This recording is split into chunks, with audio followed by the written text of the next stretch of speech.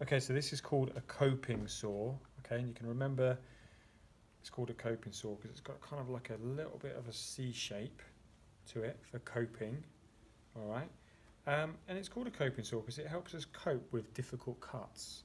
So if you've got to make a curve cut, a coping saw is an ideal hand tool to use. So a few features about a coping saw. One of the features is that you can loosen the handle. Okay, you can take the blade out and you can cut through a hole. We'll show you that in a later video. The main thing to do though is to make sure that these sighting pins here, they line up. So they need to be in the same direction. If you're cutting something and the frame is going to get in your way, you can just adjust the sighting pins like so, as long as they line up, so that you can cut and the frame is now out of the way and you can cut with it without banging into things. Okay, I'm going to make sure that this coping saw is nice and tight, and I'm going to line my sighting pins up so it's just in a standard format. Okay, in a standard position. Alright, so you can see that. Now, the teeth need to be facing backwards towards you. So as I cut it, as I pull it back towards me, that's where I'm going to get the cutting action. Okay, so for this demonstration, I am just going to do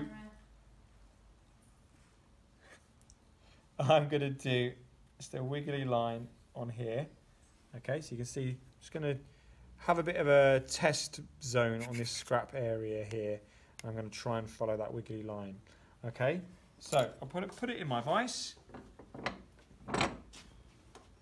nice and tight, and you can see that I'm going to try and follow that line. All right, so I put my coping saw teeth on the MDF, just pull it back once, twice, 3 times.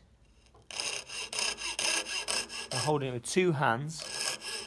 I'm just going to slightly angle my coping saw to bring the blade to this shape. Okay?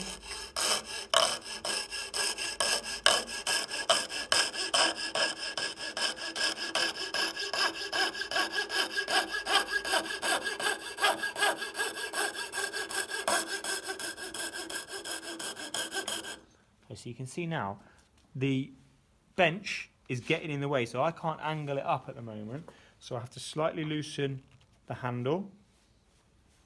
Okay, and I can adjust the sighting pins so that the frame is well out of the way. I just need to make sure they line up, they're not quite straight. I'm happy with that.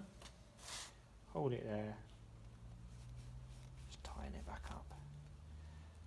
Okay, and now I move back a little bit and get a bit of rhythm, get a bit of speed going, and just start to angle it up.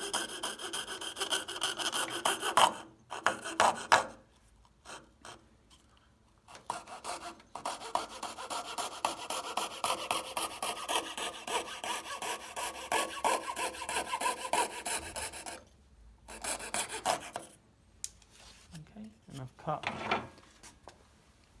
cut that almost jigsaw-like piece using a coping saw. It's helped me cope with those curved edges.